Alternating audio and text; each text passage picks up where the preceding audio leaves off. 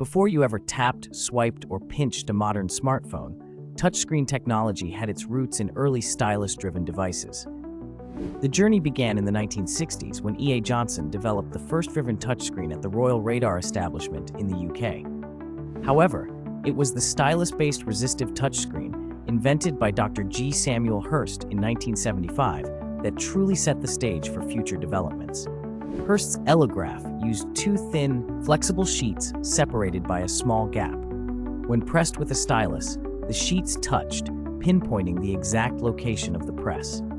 This invention paved the way for devices like the HP 150 computer in 1983, which featured a touchscreen monitor that responded to touch via infrared beams.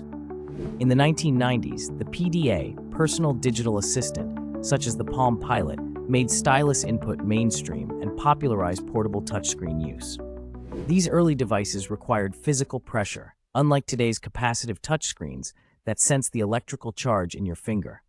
The evolution from stylus to finger input transformed how we interact with technology, directly inspiring the intuitive, responsive screens we rely on every day.